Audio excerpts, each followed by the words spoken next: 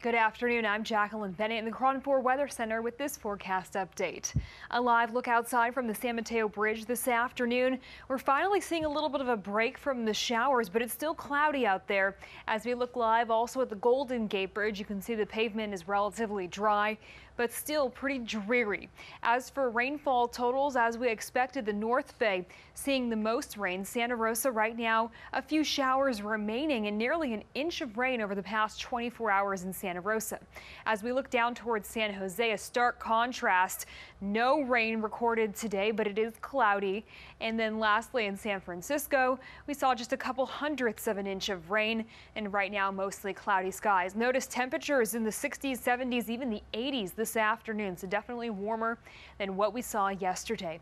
As we take a look at satellite and radar picture, the showers have pushed to the north and to the east, so we're seeing drier conditions right now, but a little bit more rain expected as we head into the overnight hours. The core of the system sitting offshore, and you can see some cloud cover that's associated with the system.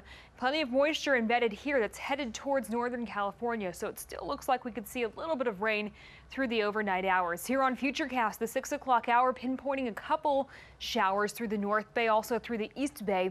As we head into the midnight hour, it's a little calmer, but overnight into the early morning, you see the showers starting to return near the North Bay, Santa Rosa, Highway 101, the North Bay coastline, all seeing the showers by the 8 o'clock hour.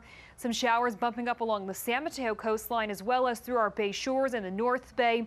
Through the rest of the morning, though, the showers will start to die down, and then through the afternoon, the skies will start to clear, and we're going to see warmer temperatures out there tomorrow afternoon.